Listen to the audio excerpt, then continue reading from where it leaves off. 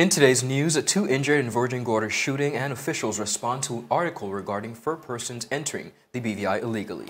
And over the weekend, a new case of COVID-19 recorded in the BVI, as well as the BVI and the UN Widen cooperation as Brexit ends EU aid. All that and so much more when 284 News returns. The win! Oh! What are the hell? I'm freaking out! Is time. 284 News. Coming to you live and direct from the beautiful British Virgin Islands. What's poppin', what's really good, what's happening, what's up? Davis has won it for the Lakers!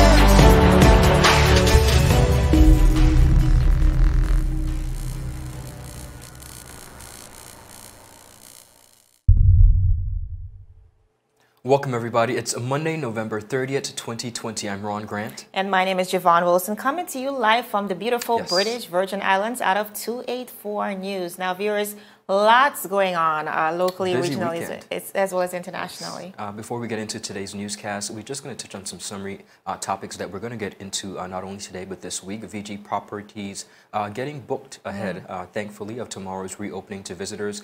USVI captures alleged kingpin inked to BVI's recent cocaine bust, and U.S. citizens claim unfair, unsanitary detention in the BVI. And of course, the DPP responds. We're going to get to that. Over the weekend, Lions Club officially introduced the holiday season with the annual lighting of the Christmas tree. And we also see another case of COVID-19 being recorded in the BVI just a mere few days prior to our grand reopening, that is tomorrow, December 1st. But over the weekend as well, a big win for Rotary, persons who support Rotary, that is. We had a raffle of $20,000 as well as $7,500. We see Miss June Samuels there. She was the grand winner of that $20,000 prize, and a resident out of Anegada carting away with $7,500. So, of course, kudos to those persons for supporting Rotary, an organization that continues to support our community, as well as Winter Wonderland finally kicked off at the Pier Park over the weekend, and was already deemed a success. Ron, we've been told that hundreds and hundreds of persons came out to support, and of course this is the first time around we're seeing a synthetic rink in the BVI, obviously launched by Visor. They're trying to raise just about $100,000, so lots going on, and we want to encourage you to go out and support. They're open from 2 to 7 p.m. on weekdays and 2 to 10 p.m. on the weekends as well. Go out and support Visor as they continue to support us here in the BVI. Jovan, that was definitely a sight to see as the kids looked like they were having a terrific time. And adults too, all the way up to 60 years old. They were definitely doing their thing. Now continuing on the local scene, confirmed reports from sources within the Royal Virgin Islands Police Force confirm that 2 individuals have been hurt in a shooting incident on Virgin Gorda yesterday, Sunday, November 29th, 2020. Now the victims were initially taken to the Nurse Iris O'Neill Clinic on Virgin Gorda, then subsequently transferred to the Dr. D. Orlando Smith Hospital on Tortola for further care. Investigations are ongoing. It is unclear as to the severity of their injuries or what exactly took place. We're going to have more details as the story develops. All right, and based on new epidemiological records, another case of COVID-19, like we mentioned before, has been recorded here in the British Virgin Islands over the weekend. Now, Minister of Health, Honorable Carvin Malone, told 284 News that the new case was someone who actually repatriated back to the BVI. Honorable Malone said, and I quote, "It was a returning resident who tested while in quarantine," end of quote. Now, the recent confirmation comes just a few days. As a matter of fact, tomorrow we reopen the borders. So for international travel, that is, for persons coming back into the territory, the residents as well as our tourists, that date is tomorrow. And to date, the territory has recorded just about 73 confirmed cases. Of that toll, there has been a record recovery of 71 cases, 1 death, and now only 1 active case. Now, Ron, I think this is a perfect reminder, like the government usually say, we are not out of the woods just yet, and a sobering reminder for us to continue to sanitize, continue to wear a mask, and continue to be careful in relevance to not only the presence of COVID-19 in the BVI, but also what's to come once those borders reopen. But also a reminder that our systems, our protocols, they're working efficiently because clearly this person this case was identified while in quarantine. So it really just goes to show that we are doing exactly what we should even prior to our reopening tomorrow. Absolutely. Now continuing on the local scene, in a Government Information Services release dated November 29, 2020, government and law enforcement officials, particularly from the DPP's office, have responded to claims regarding 4 persons entering the territory illegally. Now the very talked about story made international news, and the release stated, and I quote, "There is an erroneous news article titled Virginia Woman Worried About Safety of Sister Detained in the British Virgin Islands by Scott Taylor of ABC 7 on November 26, 2020. Now the public is being advised by the DPP of the following facts. Here is what they've stated. On November 19, 2020, 4 persons were apprehended by the Joint Task Force, particularly Customs and Immigration officers. They are Nicholas Canron, John Hines Jr., Lene Ann Hines, and Jeanne McKinnon, who were on board a vessel that entered the territory's waters without permission from the Ministry of Health and the Chief Immigration Officer. Now, while the territory's borders remain closed, those persons were charged with illegal entry without the permission of an immigration officer, contrary to Section 20 of the Immigration Ordinance Cap 130 as amended. Now, pursuant to the public health laws of the territory that were introduced to protect the territory's citizens from the spread of the novel coronavirus, the 4 individuals have been placed on mandatory quarantine for a period of 4 days at a local hotel. Now, all 4 persons are safe and are being cared for by the government of the Virgin Islands. Now, the matter was submitted, Jovan, to the Office of the Director of Public Prosecution on the 27th of November 2020 to the Commissioner of Customs at 11:15 a.m., following which the matter was processed and forwarded to the Magistrates Court via the Police Prosecution Unit for an urgent hearing date. Now, the public is being reminded of the territory's reserves. They do reserve the right to apprehend and prosecute any person, regardless of their nationality, race, gender, and so forth, now who violates the laws of the British Virgin Islands. Jovan, this is a story that has garnered some international attention, of course, and while the government of the Virgin Islands continues to do what they think is best to support and protect the residents. Obviously, within the laws, these 4 persons were, in breach of the ordinance. There's some press that we don't particularly like, especially as we continue to seek to reopen our borders. And I think for the betterment of the territory, especially when we speak about BVI love, we could just send them back where they came from. And absolutely. And that would have helped a lot because, like you said, Ron, it could be very damaging to the very tourism product that we try to promote. And these are persons, based on the reports we've heard, who have also in the past frequented the territory. Correct. So clearly tourists in every right. But like the president of the BVI Marine Association said, was the Customs and Immigration Department acting within the law? Absolutely. Correct. Could they have been a bit more lenient? Would, of course, the fines and detaining these persons? Absolutely as well. Because we do have to think about those far-reaching implications, especially now that we are about to reopen. And Jovan, we have to be careful what issues we pursue just to pursue them. Absolutely. And I think this is a prime example. But again, Ron, coming back to the fact that we have one prime responsibility, and that is to protect our borders. Territory, yes. So I think we have to say kudos to them in this instance and trust that it will set a precedence and a real example for persons coming into the territory to abide by those rules. Most definitely. Our viewers still ahead. Lions Club, they ring in the holiday season with the annual Christmas tree lighting, and BVI and UN Widen cooperation as Brexit ends EU aid. All this and so much more. You're watching 284 News. So you're saying I can ask this cat any question? The cat is connected to the computer. You just type in the question, it will read his mind. There the answer comes.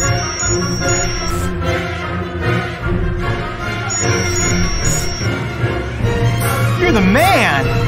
I've been looking for this for weeks. Viewers, welcome back. You're watching 284 News. Over the weekend, yesterday in particular, Sunday, the Lions Club rang in the holiday season with the annual Christmas tree lighting that took place and really set the precedence for the territory and residents. Jovan, it was absolutely amazing. Yes, we saw children, adults enjoying themselves, really having an opportunity to share Virgin Islands culture, true Christmas. We saw skits, we saw dances, Yes. of course, steel pan, fungi music, and we have a few clips for you. Take a look.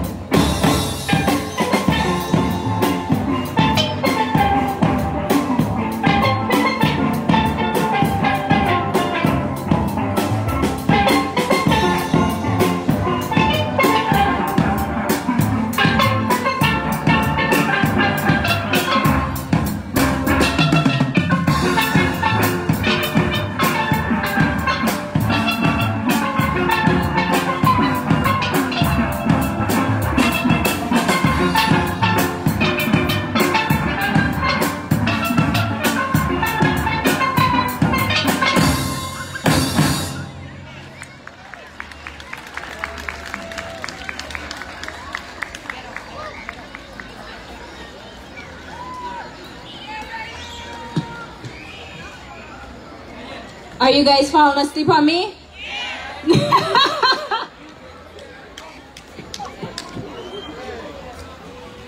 I apologize.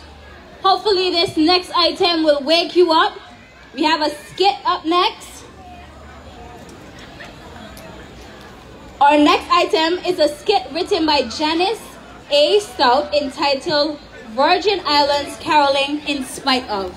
Actors and actresses for this skit are provided by Janice A. Stout, Crossing Dove Productions, and Janice Harris of the BVI Drama Society. Ladies and gentlemen, Virgin Islands, Caroling. It's gonna find out who's naughty or not. Santa Claus is coming to town. Santa Claus is coming to town. Santa Claus is coming. Santa Claus is coming. Santa Claus is coming to town.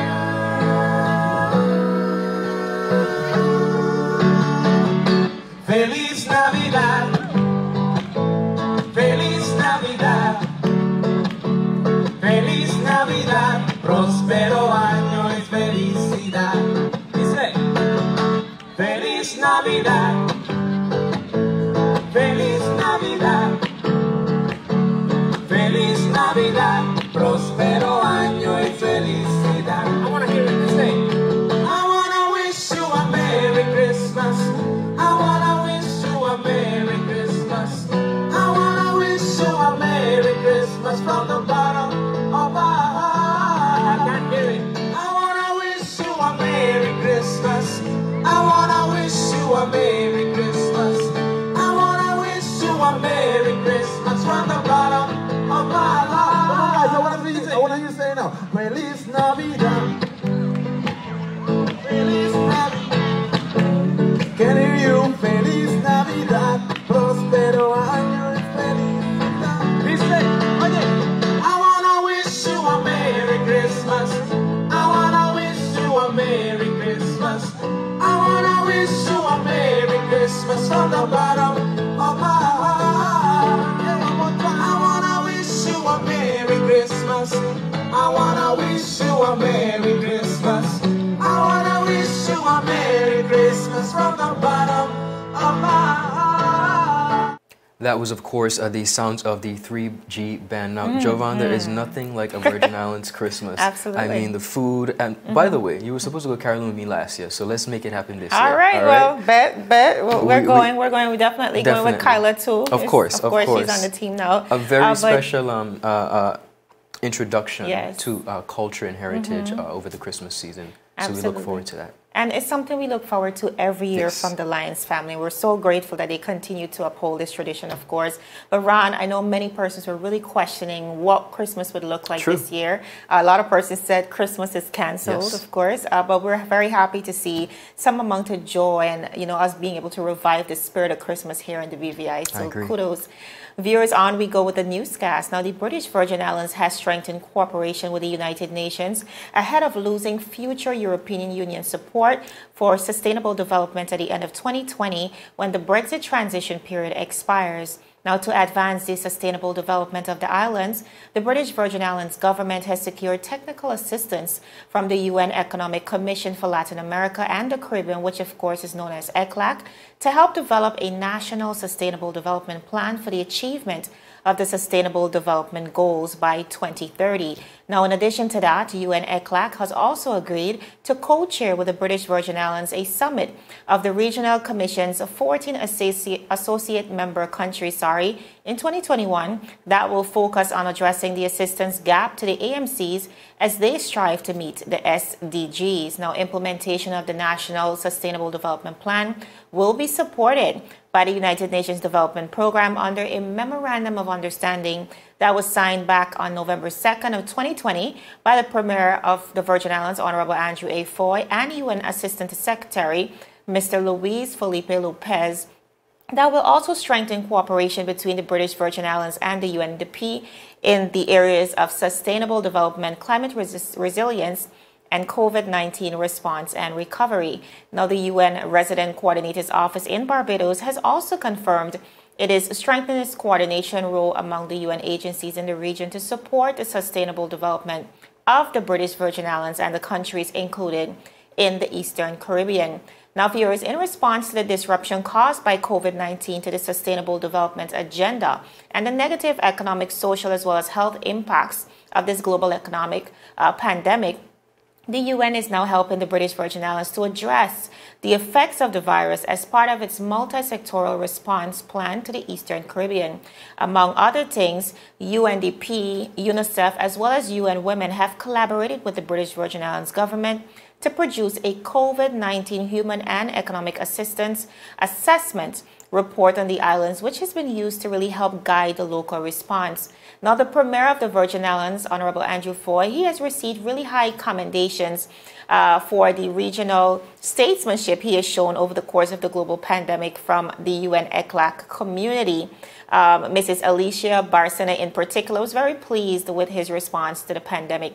Now, commenting on the British Virgin Islands cooperation with the UN, the Premier said, and I quote, "The British Virgin Islands will continue to deepen our relationship with the UN as we work closely on the local response to COVID-19 and engage with regional and international partners to lay the groundwork for post-pandemic recovery, climate resilience, as well as sustainable development for the Caribbean region."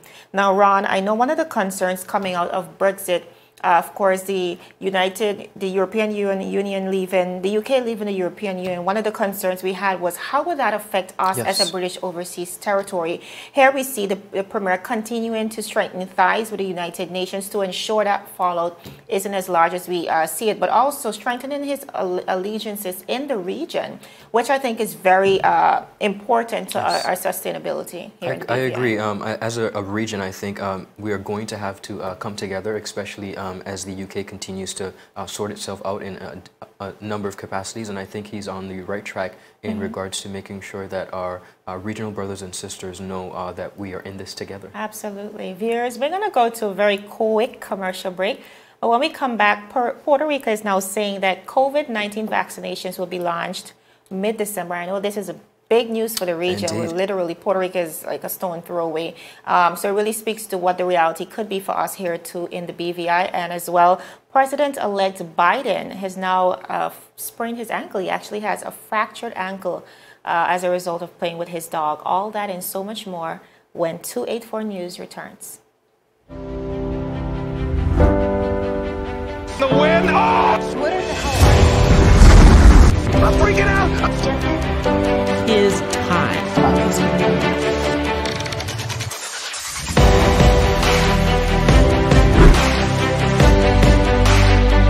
284 News will be coming brought to you live and direct from the beautiful British Virgin Islands. What's poppin', what's really good, what's happening, what's up? Davis has won it for the Lakers!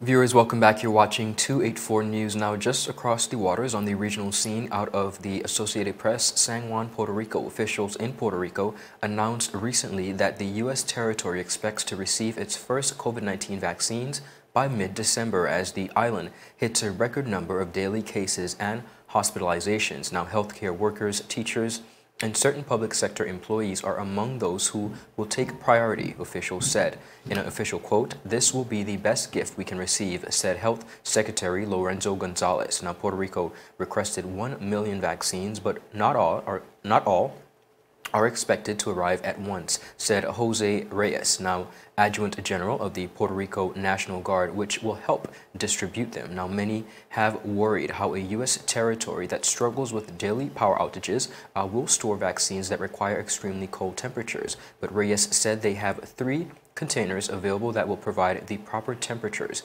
Now, the island of 3.2 million people has reported more than 47,000 confirmed cases, more than 39,000 probable ones, and more than 1,000 deaths. Gonzalez said in a report a record of 17 died on November 17th, the highest daily death load since the pandemic began. Now, in addition, some 600 confirmed cases are being reported daily. Now, the U.S. territory recently launched a highly praised program in which free rapid testing was provided at a toll booth across the island. Now, more than 25,000 people participated, with the healthcare workers detecting more than 800 confirmed positive cases. Now, this was confirmed, Jovan, and I know this is great news for the residents of Puerto Rico. We see where COVID has not only taken a lot of lives, but it's severely impacted them, and for them to be able to receive this assistance, hopefully the word of mid-December is accurate and they will be able to stick to that, and we continue to wish them the very best. Absolutely, and it really resembles what's happening also in the USVI as, Yes. of course, a dependent of the United States. They are also on the list to receive the vaccines at the same time that the actual Correct. states in the United States of America will receive, and it really speaks volumes, really, to their commitment to move forward with this virus, Ron. When you think about the vaccine, I think persons are looking at it ultimately as your passport to get back to life. So I'm really happy to see that, especially based on the effectiveness, the rates we've seen recently with the vaccines, Moderna, Pfizer, and then there's a third one as well that I think speak to a 94.5% effective rate. Yes. I think it's really good news for the region. So viewers, we're going to definitely keep you posted on that. But on we go with news coming out of America once again. Now, President-elect Joe Biden has fractured his foot while playing with one of his dogs. According to his doctor, Mr. Biden, 78 years old, twisted his ankle on Saturday when he slipped while with Major, one of his 2 German shepherds. The Democrat visited an orthopedist in New York, Delaware a day later out of abundance of caution, and his personal physician, Dr. Kevin O'Connor, said that the initial x-rays did not show an obvious fracture, but ordered a more detailed CT scan. Now, the subsequent scan found that Mr. Biden had suffered a hairline fracture of 2 small bones in the middle of his right foot, the doctor said. It is anticipated that he will likely require a walking boot for several weeks. Now, Mr. Biden, who beat Republican Mr. Donald Trump in November's election, is due to receive his first presidential daily briefing on Monday. This was made possible by the announcement a week ago that the transition process has begun. Mr. Biden, who turned 78 years old earlier in this month, will become the oldest U.S. president to take office after he's inaugurated on January 20th of next year. Now, given this, Mr. Biden's health is expected to be watched very closely by allies and opponents. His doctor described him as healthy, vigorous, and fit to successfully execute the duties of the presidency in a medical report released last December. Now, Mr. Biden is also set to bring his 2 German shepherds, which is Champ and Major, of course, with him to the White House. The president-elect and his wife, Mrs. Jill Biden, fostered Major from a dog shelter in Delaware. and made his adoption official in November of 2018. Champ lived with the Bidens on Capitol Hill in Washington, D.C. during Obama's presidency, when he was former senator, and served as vice president. So, Ron, here we see, I know lots of persons were very, very concerned about the health of President-elect Joe Biden. Definitely one of the concerns coming out of his campaign during the campaign season.